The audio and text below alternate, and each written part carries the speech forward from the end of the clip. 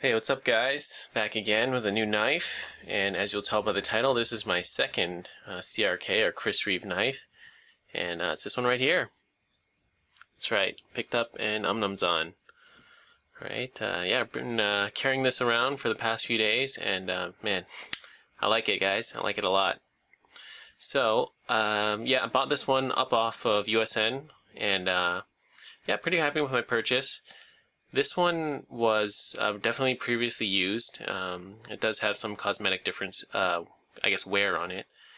And this one was actually stonewashed by the previous user. I believe he is a scale crafter. He does, pimp jobs on knives, so he does have equipment to do that sort of thing. And yeah, he stonewashed the TI scales. So it does have a very different feel and look to it when compared to the Sebenza, or newer Sebenzas, and it's almost kind of like it's pre-worn in, if anything, but it's pretty interesting. And most importantly of all, this one came with this. That's right, it came with a Southard titanium backspacer, so I'm really stoked about that.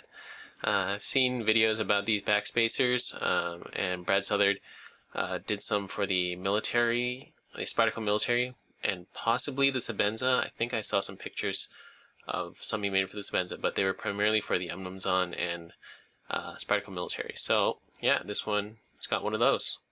So I'm pretty happy about that.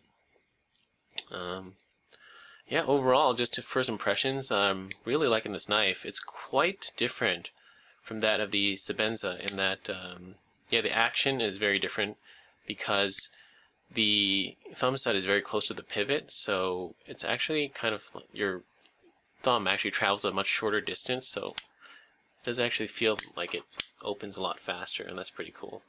And you can flick this one out. Yeah, unlike the Sebenza. So yeah, I'm really liking this knife. Love the look of it. I always thought of the Umnumzaan as the Sebenza's kind of older brother that works out and maybe takes steroids or something. I don't know, but it's pretty cool. Yeah, definitely almost like a fighter version of the 21. But that's pretty cool. It's got that glass breaker on it, which is really cool. Would love to test it out one day, but I guess we'll have to wait for that. Got that really large pivot, and this one, yeah, as I said, it was a user, so it did have some cosmetic wear on it. On the tip, there are some scratches on this side. Not too major. I mean, this is a user for me, so I can kind of live with that. And it's kind of weird. It's got some, looks like the previous owner did some beveling on the bottom part of the scale. I don't know why you would do that, but I don't know, maybe I'll email him and ask him. But not a big deal. And of course, if yeah, if I really want to, I can always send the knife in for spot treatment and get it kind of refurbished to look brand new again. Oh, and this is a 2009 model. I don't have the birth card. The previous owner didn't have it, but as you can see, it does not have the lock bar stabilizer. And I know it's made in 2009 because inside I can see the date stamp and it says 09.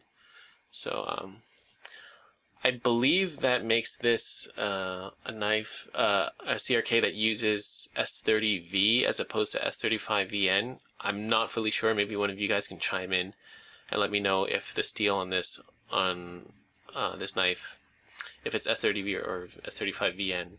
So 2009, I'm not fully sure. I haven't fully done my research yet, but yeah, we'll figure that out. But overall, yeah, it's a really great knife, guys. I like it a lot. It's just so much fun to play with. Yeah, love it.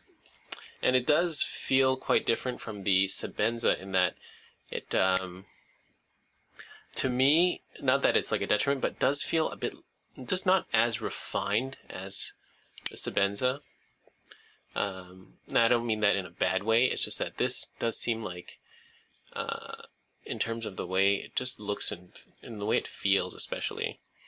I find the lockup on my Sebenza a bit more solid, but I think that's mainly due to I have to mess with the pivot just a little bit on my Umnumzaan, because as of right now I can actually unscrew the pivot just with my finger strength, and I may have to set it with Loctite. I don't know if that's normal.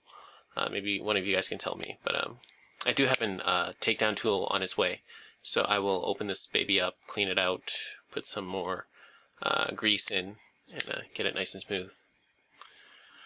Alright, so yeah, not to keep you guys too long, but I'll definitely do an update on this later on. And of course, seems like everybody who has both of these knives inevitably does a comparison video, so yeah, I'll definitely share my thoughts on these two knives, if you guys are interested, that is, of course.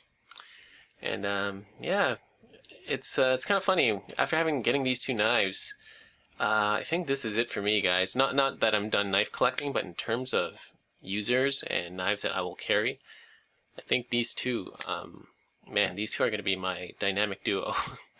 You know, after trying out Chris Reeve knives, yeah, I really like them, and I definitely will try out Striders one day and maybe a Hinderer, but right now I'm really liking Chris Reeve knives. Amazing stuff. Alright, so hope you guys enjoyed this video. Let me know what you think, and if you have any comments or questions, as always, please feel free to leave them down below. Okay? So there it is, guys. Chris Reeve Umnumzaan. And my 21. Oh, and yeah, I got the lanyard on here because the previous owner sent the lanyard of the Umnumzaan along with it, so I just put it on my 21. Alright, so there it is, guys. Thanks for watching. See you next time.